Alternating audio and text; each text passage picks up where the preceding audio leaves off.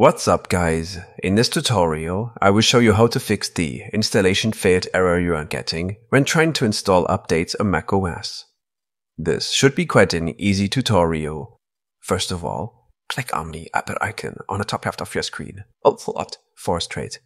You will be required to first quit all applications which could interfere with your Mac system files.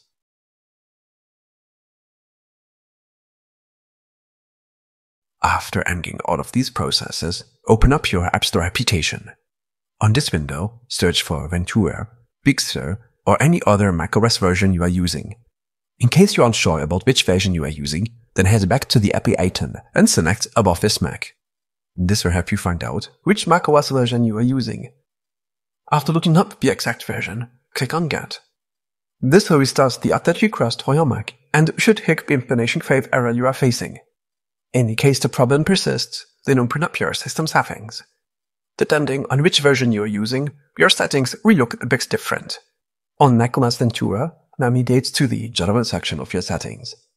Over here, click on Storage. Ensure yourself that you have enough storage left to download the latest macOS update.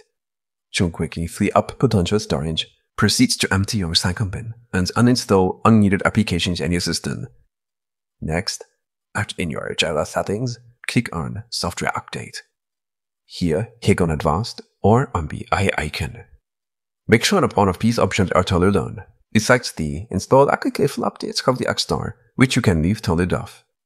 You can then test if you're able to install the latest update. If you're still getting the error, then you might be using an unreliable network connection. I suggest casting a network connection using a speed casting set or application such as Speedtest. Here, you'll be able to test your average upload and download speed. Make sure that you have a stable download speed. This business not stickers, and you have to restrict your connection or use an event table to ensure the most possible connection. When all of this is done, you should restart your leg before trying to install the latest macOS update again.